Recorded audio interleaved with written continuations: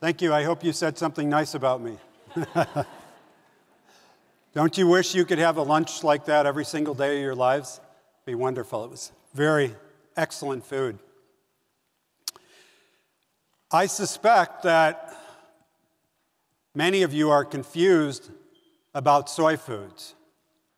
And that's the reason many of you here today, if you're not at least a little bit confused about soy, you may not have access to the internet. Because if you do any searching about soy online, you're going to find a lot of conflicting information. Some of it claims that soy foods are poison. Other information suggests that soy foods are miracle foods. One thing is for sure, because there are 40,000 scientific articles that have been published involving soy foods, if you selectively use the data, if what we say cherry pick the data, you can say just about anything you want about soy foods. So when you read a blog post that suggests soy foods or claims soy foods are very harmful and it has lots of references, what you probably don't recognize if you don't spend a lot of time reading about soy is that for every reference that may suggest soy is harmful in some way, there are 10 or 20 references that are saying it's perfectly safe and beneficial. So when I reach conclusions about the health effects of soy foods, I base my conclusions on the totality of the evidence, and I pay special attention to the type of study that was conducted and the quality of that study. So you have to look at all of the evidence and give certain weight to different types of studies. Another thing we know for certain is that mice and rats are not little humans. So although animal studies are part of the scientific literature, they really carry relatively little weight, or certainly they should carry relatively little scientific weight. And I think this point is starting to make its way into the scientific community.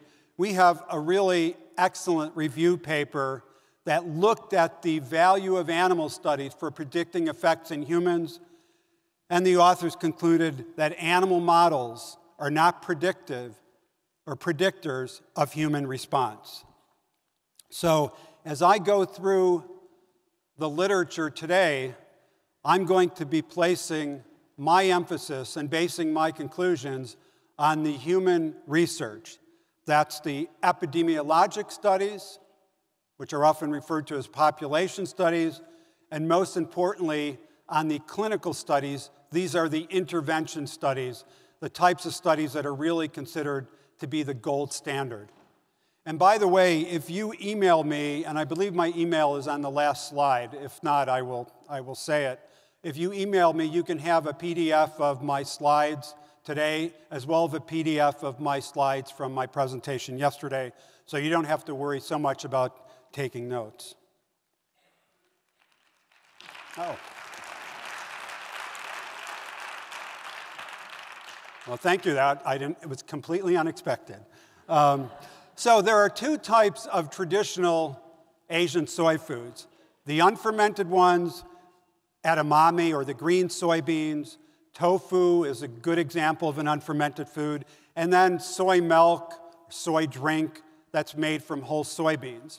Fermented foods include miso, which is often consumed as a soup, tempeh, which was really created in Indonesia, and natto, which is a fermented whole soybean that is consumed in the eastern regions in Japan. And one of the strangest things you'll see online is that Asians only consume fermented soy foods.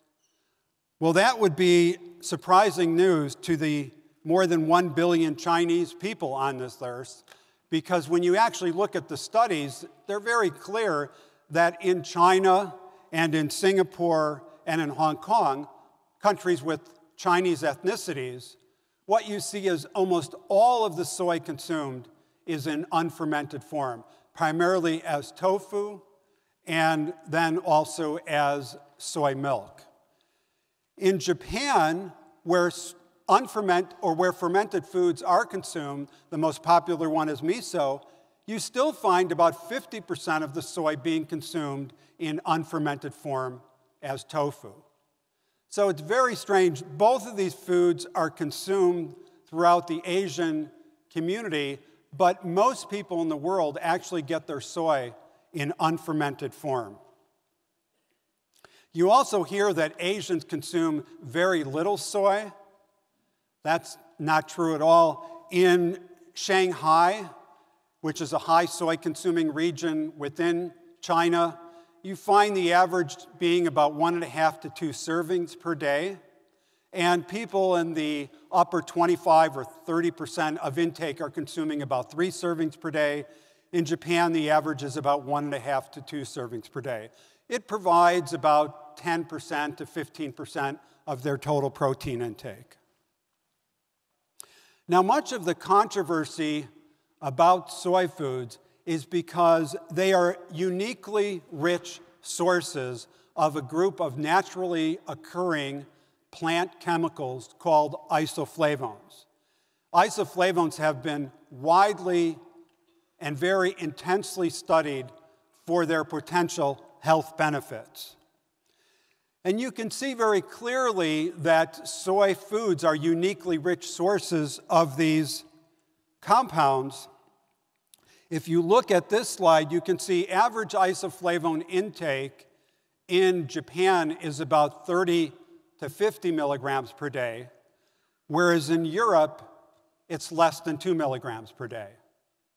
So if you consume a diet that contains soy foods, your diet is high in isoflavones. If you don't consume soy, your diet is almost completely lacking in isoflavones. By comparison, one serving of a traditional soy food, such as 250 milliliters of soy milk or 100 grams of tofu, provide about 25 milligrams of isoflavones. So you can see Europeans are really not consuming much soy, although I'm happy to say that soy foods are increasing in popularity. So let's take a quick look at isoflavones. Even if you don't have any kind of organic chemistry background, what you can see from this slide is that isoflavones have a somewhat similar chemical structure to the hormone estrogen. As a result, the isoflavones in soybeans are able to bind to estrogen receptors on cells, and because of that, they're able to exert estrogen-like effects under certain experimental conditions. And for that reason, isoflavones are commonly referred to as phytoestrogens or plant estrogens. Although the isoflavones are classified as phytoestrogens, they are very different from the hormone estrogen, and in fact, sometimes isoflavones will have effects opposite to those of estrogen. And it's really easy to understand how two molecules with a similar chemical structure can have opposite physiological effects when you consider the case of cholesterol and phytosterols. Cholesterol is found in animal products. Phytosterols are found in many plant foods, including soybeans. These two molecules have almost identical chemical structures. Cholesterol, found in animal foods, raises blood cholesterol. Phytosterols, found in plant foods, lowers blood cholesterol levels. Similar chemical structures, opposite physiological effects. Sometimes isoflavones won't have any effects on tissues that are affected by estrogen, and isoflavones can also have effects that are unrelated to the hormone estrogen. The point here is that even though isoflavones are classified as phytoestrogens, plant estrogens, they are very different from the hormone estrogen. Okay, let's take a look now at our first topic. Can soy foods be safely consumed by breast cancer patients? Now, you may find it somewhat surprising that this is a controversy, that there would be concern about breast cancer patients consuming soy foods, when you can see from this slide that countries where soy foods are consumed have very low rates of breast cancer. But this kind of observational data doesn't carry a lot of scientific weight among nutritionists and physicians.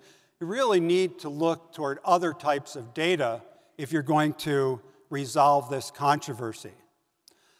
So why is there a controversy about soy consumption by breast cancer patients?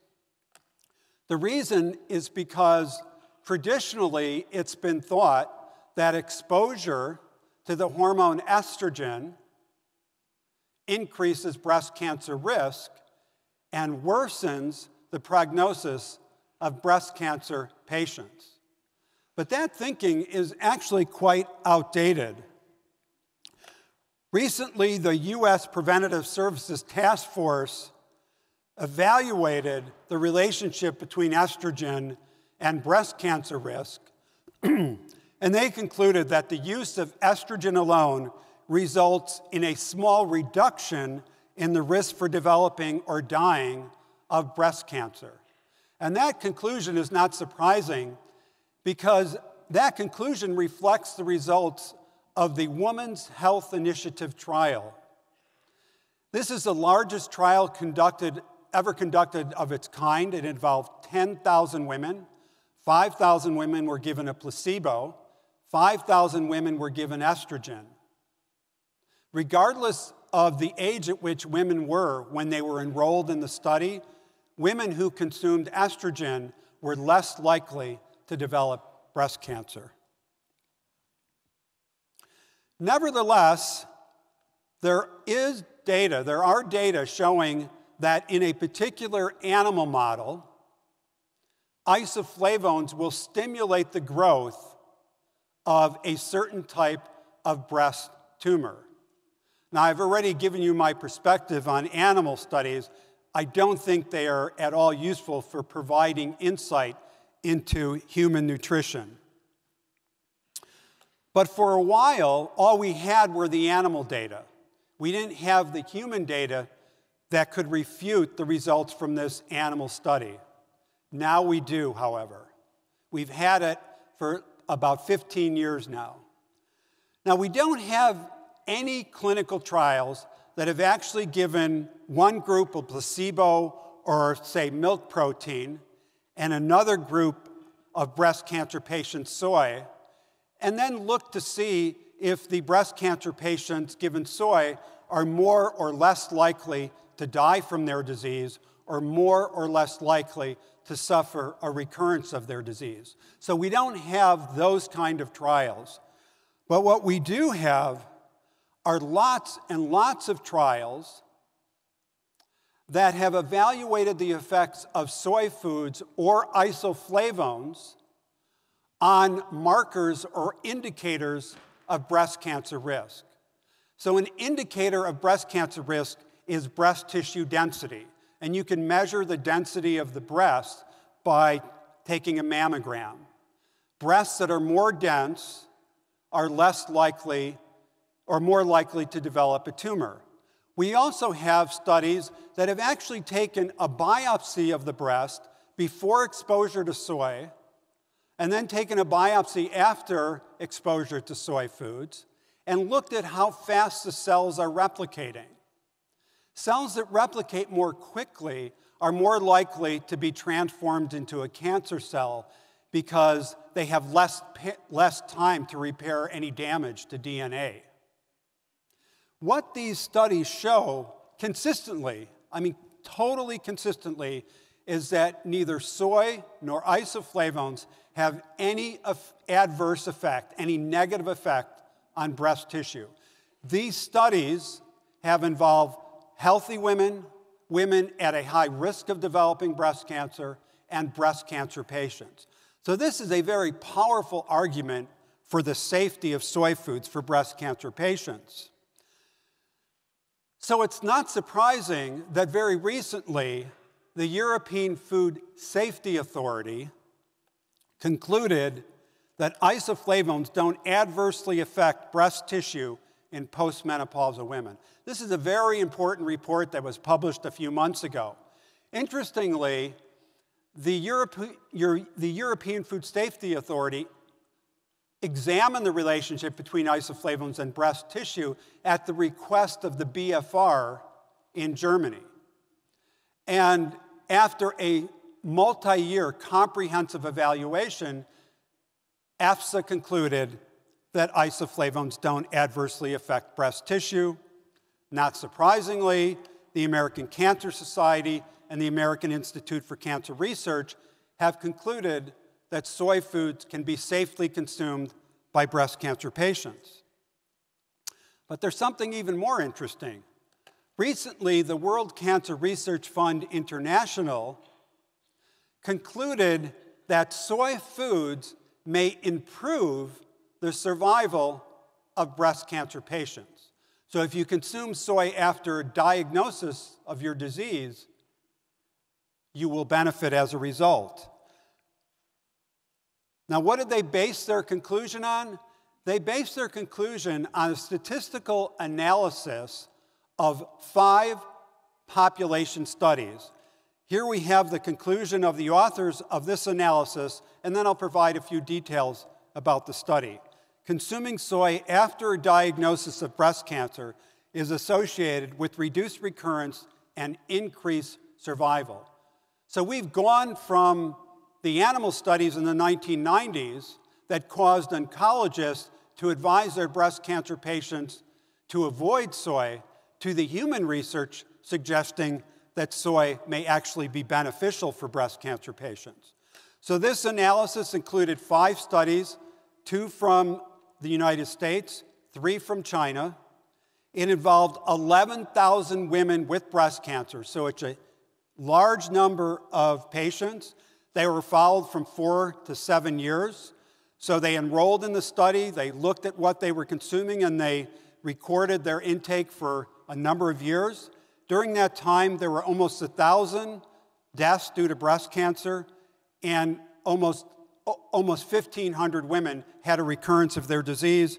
And very simply, they found that consuming about 2 servings of soy after a diagnosis of breast cancer reduces risk of dying from breast cancer by 16% and reduces risk of recurrence by about 24%. And I'm happy to say that this information is starting to make its way into the medical community. This was a clinical inquiry that was published in a journal that targets physicians, the Journal of Family Practice. Does high dietary soy intake affect a woman's risk of developing breast cancer or recurring breast cancer in breast cancer patients? And they reflected the results of the study I just presented. Consuming a diet high in soy is associated with a 25% decrease in cancer recurrence and a 15% decrease in mortality. Now, I don't have time to discuss the role of soy in preventing breast cancer, but there is substantial evidence indicating that if young girls, teenage girls, consume about 1 serving of soy foods per day, they will reduce their risk substantially later on in life. I don't think that adult soy intake reduces risk. I do think if you consume soy when you're young, your risk will be reduced. Now, this topic is one that I am personally and professionally interested in because I consume soy on a daily basis. That's feminization of men. It's not surprising that there would be concern about feminization because we know that isoflavones are classified as phytoestrogens or plant estrogens. People think of estrogen, and it is the female reproductive hormone, but you may be surprised to learn that older men actually make more estrogen than older women do. So there are 2 case reports describing 2 individuals in the literature indicating that excessive amounts of soy can possibly lead to some feminizing effects. One is the case of a 19-year-old vegan who experienced a decrease in testosterone levels and a loss of sexual drive. The other one is a 60-year-old man. But here's what you need to know. The vegan was consuming 12 to 20 servings of soy per day, and the older man was consuming 3 liters of soy milk per day. If you consume that much cow's milk, that much beef, you're going to run into a lot of problems. So this really doesn't provide any meaningful insight into the health effects of soy. It's due to consuming a ridiculous amount of soy. And those were case reports. Just keep that thought in mind for a moment. This is another case report in which the investigators actually gave a man with low sperm concentration isoflavones from soybeans. It raised his sperm concentration. As a result, the couple was able to have a child. And the investigators are suggesting that isoflavones may be a treatment for low sperm concentration. So you've got 2 case reports showing excessive soy intake could be harmful, one showing isoflavones may be beneficial, but these are all case reports. And as you can see on this slide, case reports are not a very credible type of evidence.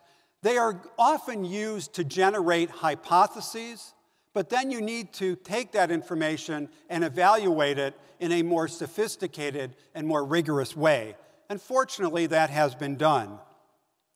So here we have the results of a statistical analysis of clinical studies, the gold standard, intervention studies. This analysis involved over 30 studies, looked at the effects of soy and isoflavones on testosterone levels. Here we have a comprehensive review that looked at the animal studies, the epidemiologic studies, the intervention or clinical studies, looked at the general issue of male feminization. And here's what we see from these studies. There's no effect of soy, even large amounts, even up to 6 or 7 servings per day, and I think no one should be consuming more than 4 servings per day, no matter how healthful any food is. You don't want to place too much emphasis on any single food. So these studies showed no effect of soy on testosterone levels. Free testosterone means or refers to the biologically active form of testosterone. No effects on estrogen levels, no effects on sperm or semen.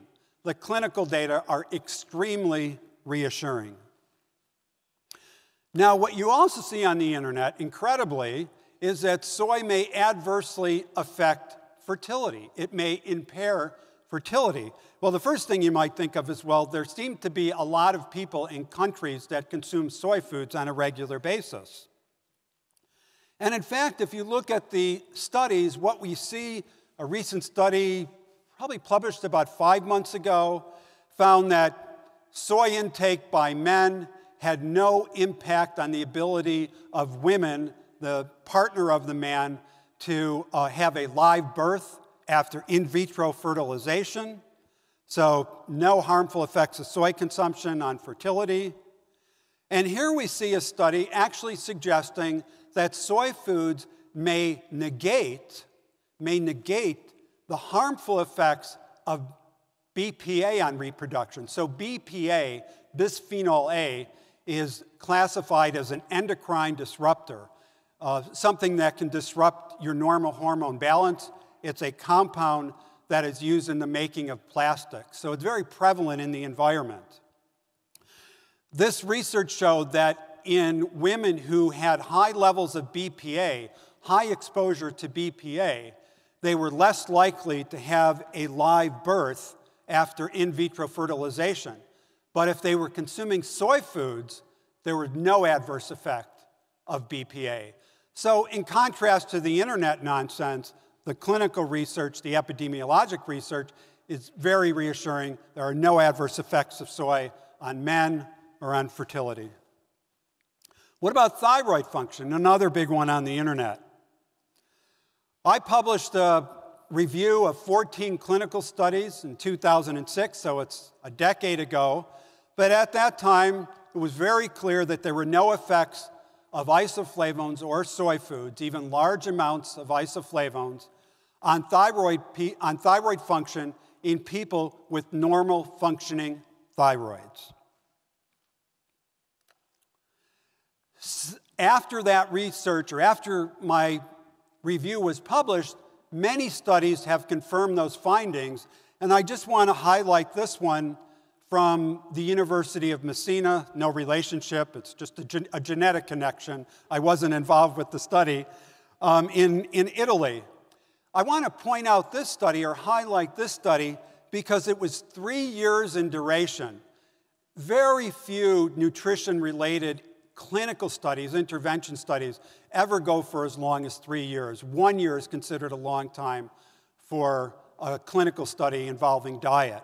So 3 years, large number of women, and they used a very high dose of isoflavones, equivalent to about 4 servings of soy foods, and they used very sensitive measures to assess thyroid function, not just thyroid hormones, but other measures as well, and they found no effects of isoflavones on thyroid function.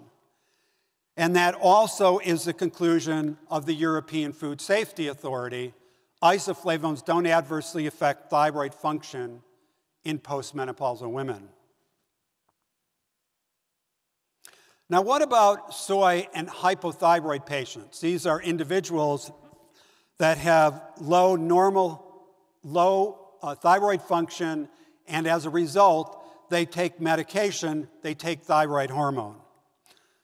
Well, it is quite possible that soy protein interferes with the absorption of the medication. So it's not an effect on the thyroid, it's an effect on the absorption of the medication. But soy is by no means alone in this regard. Calcium supplements have this effect, fiber supplements have this effect, iron supplements have this effect. A number of different types of drugs and herbs have this effect as well. So soy foods are not contraindicated for hypothyroid patients. That is, hypothyroid patients taking thyroid medication can consume soy foods. It is recommended, however, that you separate the time from which you take the thyroid medication and when you're actually consuming soy foods.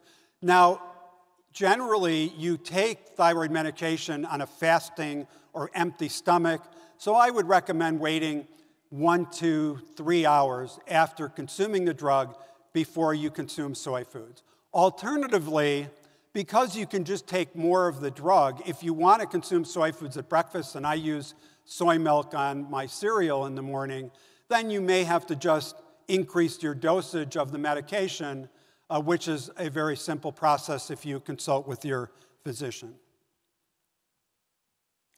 Mineral absorption. Phytate. Phytate is a naturally occurring plant compound. It's found in whole grains and beans and seeds, including soy foods and soybeans. It's a storage form of the mineral phosphorus for plants. Now, there is no question that phytate decreases or inhibits to some extent the absorption of minerals such as calcium, iron, and zinc. But as you know, all nutritionists recommend whole grains. They appear to be quite healthful, and whole grains are loaded, have large amounts of phytate. So simply because something has phytate is no reason to stop consuming that food. Soy also has a compound called oxalate in it. Oxalate is found in many different foods. It binds the mineral calcium. So if you look at spinach, It's very, very rich in calcium. It has a very high concentration amount of calcium, but it's not a good source of that mineral because the oxalate in spinach reduces the absorption of calcium. So what do we know about soy and mineral absorption? Very surprisingly, and if you actually talk to the experts who conduct this type of research, despite the fact that soy contains phytate and oxalate, two components that inhibit calcium absorption, the absorption of calcium from soy milk that's fortified with calcium, and the absorption of calcium from tofu that's made by coagulating the soy milk with the calcium salt, the calcium absorption from those foods is as good as the calcium absorption is from cow's milk. What about iron? First of all, plant-based diets are very high in iron. They're higher in iron than meat-based diets. You don't need much meat to meet your iron requirements, so unless you actually are a vegan, it's not going to be a concern. If you're a vegan, you would want to be sure to consume vitamin C at each meal because vitamin C enhances the absorption of iron. But there's something interesting about the type of iron in soy. The type of iron in soy is called ferritin, and recent research suggests that iron in the form of ferritin is not actually influenced by typical inhibitors of iron absorption. So newer methodology is suggesting that iron from soy is actually absorbed very, very well. Another really very fascinating point that I want to make, and I was surprised to see this finding, but the study was done extremely well. If you consume soy habitually, if you consume a high phytate diet over a long period of time, say a few weeks, a few months, you adapt to the effect of phytate on mineral absorption. So let me repeat that. If you do an acute study, a short-term study, and you give someone phytate, it will inhibit the absorption of their minerals. If you give them phytate for a few weeks or a few months, the ability of phytate to inhibit iron absorption is greatly diminished. So this is something that applies not just to soy, but to a vegan or plant-based diet in general. What about the effect of soy on puberty? Again, this question is being raised because soy contains plant estrogens. And one thing we do know is that around the world, there is a trend toward earlier pubertal development. And this is very clear in countries that consume soy as well as in countries that don't consume soy. And you can really see how dramatic this change has been. If you look at the countries shown here, if we start with the Netherlands, between 1965 and 2009, the age at which girls started to menstruate, the age of menses, decreased from 13.4 down to 12.6. In the UK, over a longer period of time, it went from 13.5 years to 12.3 years. Some really dramatic changes. In Korea, over a 65-year period, it went from almost 17 years. So girls began menstruating at the age of 17 in 1920. Now they have menses at the age of 13.8. So there has to be a reason for why this change is occurring. One of the problems or disadvantages of an earlier puberty is that it increases risk of breast cancer. Now, again, I already mentioned it, but I don't have time to share with you the data. There's a lot of very encouraging evidence indicating that consuming soy early in life reduces breast cancer risk. So you wouldn't think soy would cause puberty to occur earlier in life if soy is reducing risk of breast cancer. Nevertheless, one of the hypotheses is that this change in the age at which puberty occurs is due to exposure to hormonally active chemicals in the environment. It could be BPA that I talked about before, bisphenol A, an endocrine disruptor that's used in plastics. But because there are isoflavones in soy foods, people have asked the question of whether isoflavones affect puberty in boys and girls. Well, I was actually involved in a study that was conducted at Loma Linda University. It was published very recently. We looked at the effect of soy consumption on the age of menses, when girls begin to menstruate. Now, it's very difficult to conduct population studies in Western countries and expect to get meaningful insight about the health effects of soy because, as I've already mentioned, soy consumption is relatively low in non-Asian countries. But of course, as I'm sure you recognize, Seventh-day Adventists are a high soy-consuming population. About 40% of the Adventists are vegetarians. So this study involved 327 Seventh-day Adventist girls.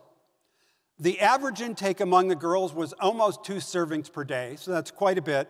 20% of the girls consumed at least 3 servings that should be per day, not week, excuse me. So 20% consumed at least 3 servings of soy per day. And then they looked at the effect of soy on the age of menarche, completely unrelated. It had no effect on when girls began menstruating. And I think this is my final topic, and that's allergy.